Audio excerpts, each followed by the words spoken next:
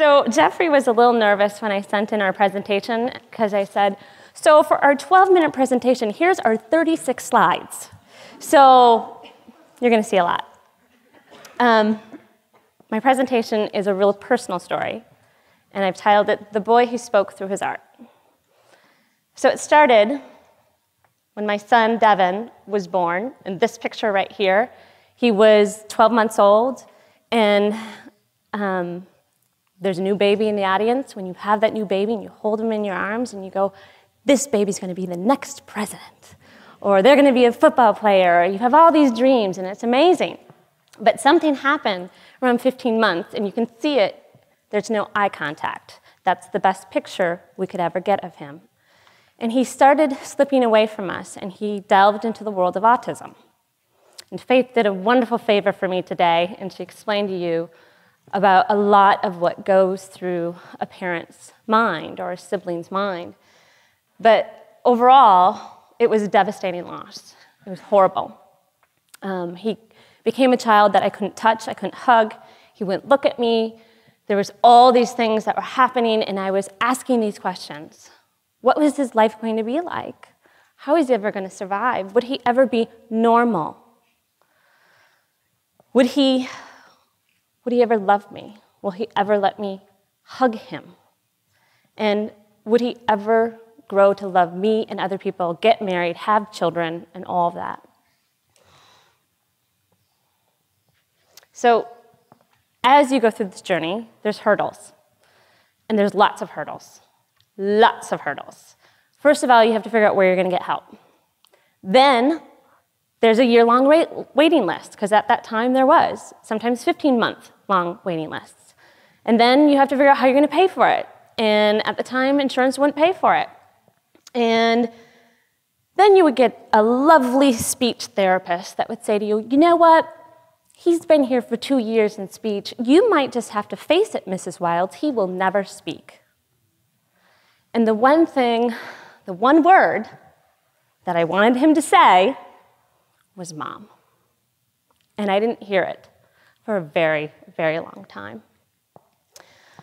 And then, of course, there's all the fun stuff, like uncontrollable behavior. I think he got kicked out of a Major League Baseball game. No, he stopped the Major League Baseball game. And we, I think, landed 2 planes. So yeah, there was lots of interesting stories I can tell you over a cocktail. And then, of course, money. And I used to buy him shirts for Princeton and Harvard because I would say I'm spending as much money as if I could send him to Harvard. So you're going to wear a shirt. And that's going to be great. Then you have people that just don't understand what he's going through. And many times they think he's just a bad child and that you need to spank him and you're a terrible mother. Finding the right doctors. And then, of course, I put insurance battles in here twice, purposely, because any of you that know, it is a huge battle. Devin was the poster child for our state attorney general suing Blue Cross Blue Shield for not covering child's mental health care. And we won.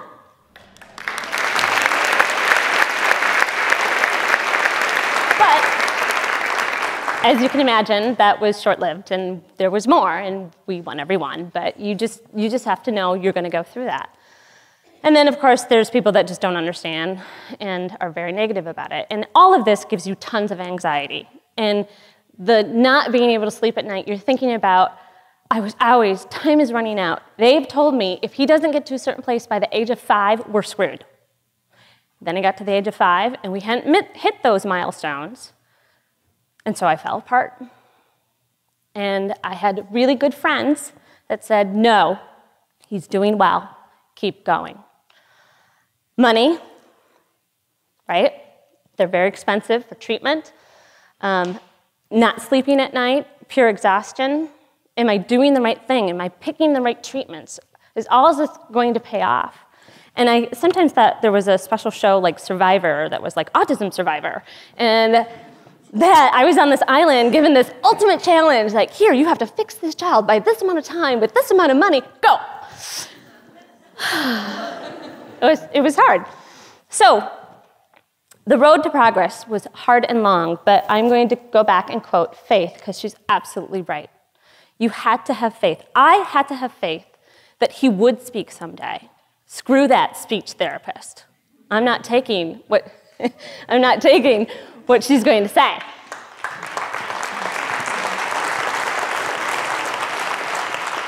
You had to have a tribe. And at that point, there was no tribe for me, so I built a tribe. I put together a nonprofit of parents, and we had 700 families of Minnesota parents that were all helping each other. My tribe now is my Hatch tribe, and a lot of my Hatch brothers and sisters are here today, and you need those. And then, of course, you need process. And sometimes you don't know what the process is. Sometimes you have to build the process. So here's Devin. This is about 8 years old. And he started doing art. And the one thing that I kept I kind of ignored what he was doing with art because I'm like, he needs to speak, he needs to read, he needs to be functional, he needs to get a job someday. I don't want him to be a starving artist on the street.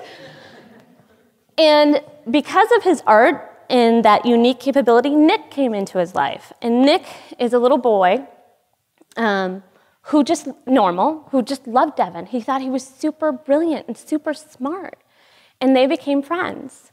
And actually, the newspaper followed them for all the way through graduation. And they are still friends. And a lot of it was because he could see Devin's special strength. So I started to see that art was really incredible for him. And I pushed it. And I said, let's forget about what he's deficient at, and let's push his strength. And so I changed his summer plans. Instead of going to summer school, he went to summer art camp all summer long, which he loved. And the thing that you can see, and you can see it in this picture, it looks like that 12-month-old picture, that eye contact, right? He's very proud. He's very proud of his art. So here's a quote from a judge that he won first prize in the Da Vinci Fest at his school, which he's competing against typical children, right? This piece is why I judge shows. Once in a while, someone so unique and valuable shows their work, and the viewer is transported to another dimension. As I studied this piece, I was drawn into Devin's world. Devin should continue doing his work. The world needs to know what he feels. This is only work that someone with Devin's unique perspective could provide. Thank you for sharing it with me. The director wrote to me and said, this judge is the hardest judge, and he's never given a perfect score. And he gave Devin a perfect score.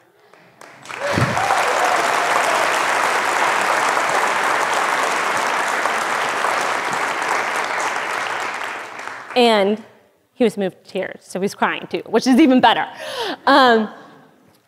When things like that started to happen, it was healing. It was those things that you cherished to hear about your child that never happened. And so today, Jeffrey and PeaceLove, we're going to try an experiment. This is going to be a first. We're going to have Devin come out and talk about his art. And you're probably not going to understand anything he says, and that's okay. But try and listen with your eyes and your ears and hear what he has to say. So here comes Devin.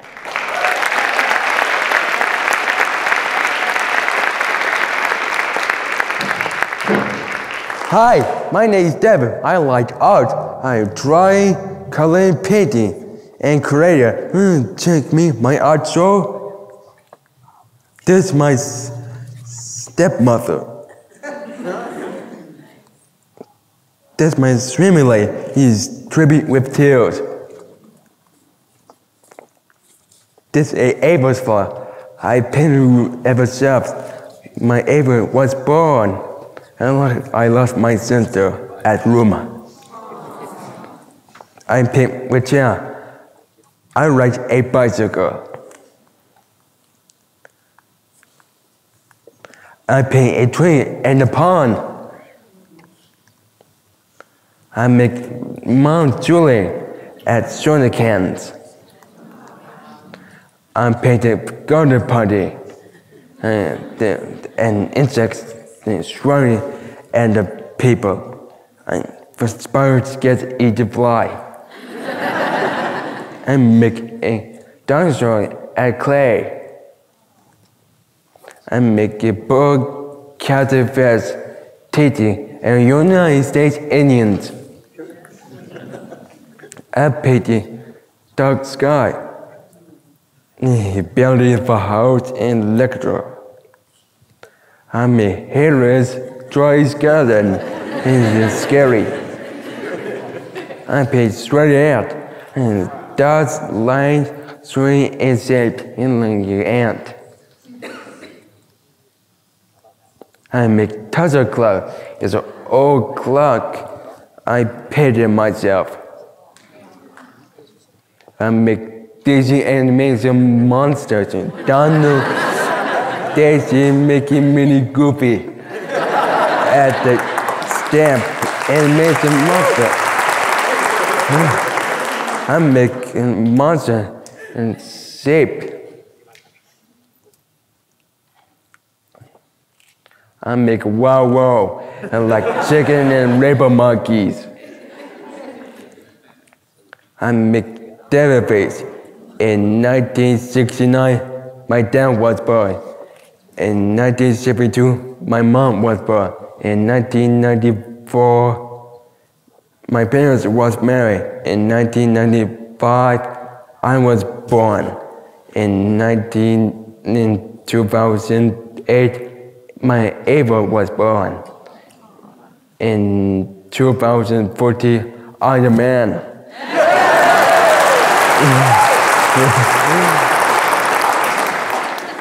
I paint a flower garden in those red, pink, white, and purple. I make a turtle doll. He is flying. I make dark floor and chalkboard. Chuckle. I make it like a park and like the sun castle of a glass. I make a blue doll, blue stick, and man is a fighter. I make a socks maker and hold my socks.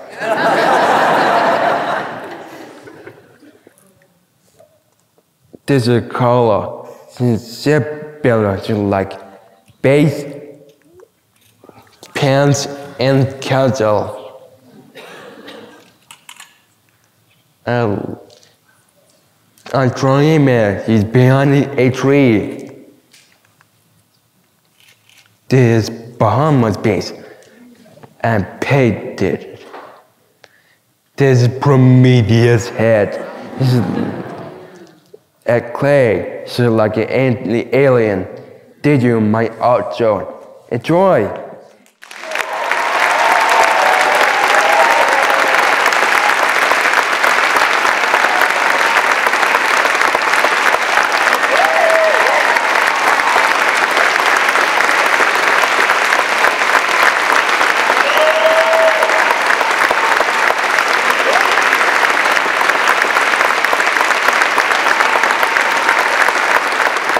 Thank you. So who here thinks we should send this videotape to that speech therapist that said he could never talk? Thank you so much. Today was all about pushing boundaries and getting him to do more things and share his world. And what was unique about today is he was extremely connected to the audience and connected to people. That's very hard for us to get out of him. It's important to tell the stories, even when they're really difficult. And it makes you cry in front of 400 people. It's opening yourself up, a very vulnerable part of yourself, just letting people experience your world a little bit. Art is not just therapy, it's also a doorway into seeing into someone's soul, their personality, and their potential. And that's why I love so much what PeaceLove is doing. it's obviously really apparent in Devin's work that that is his vehicle for speech. Speech, for telling your voice. When you gave your speech today, what did it feel like? Happy. Made you happy? Yes. What do you think the audience thought? Like it. Does it make you feel proud? Yes, proud.